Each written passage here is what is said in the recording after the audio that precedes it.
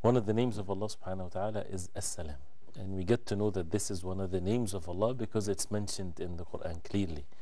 And the meaning of it, the word As-Salam, comes from the root word of Salama, which means is free from all weaknesses and deficiencies.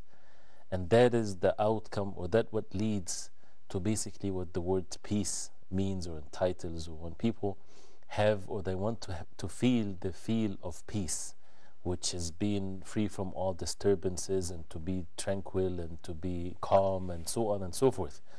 Allah subhanahu wa ta'ala is the one that is perfect in all aspects, and He has the perfect names and attributes.